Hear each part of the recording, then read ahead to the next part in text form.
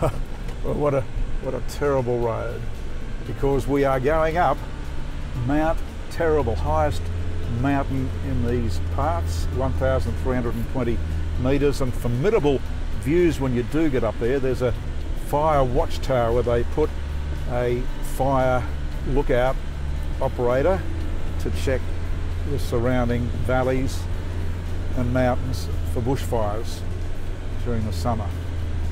Anyway, this is a steep cliff, big drop-offs either side. We're in the lowest range of gears and heading for the top.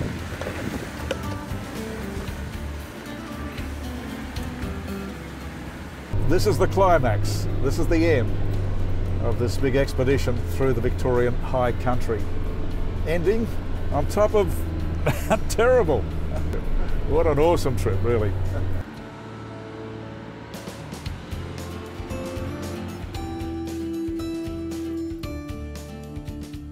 Terrible.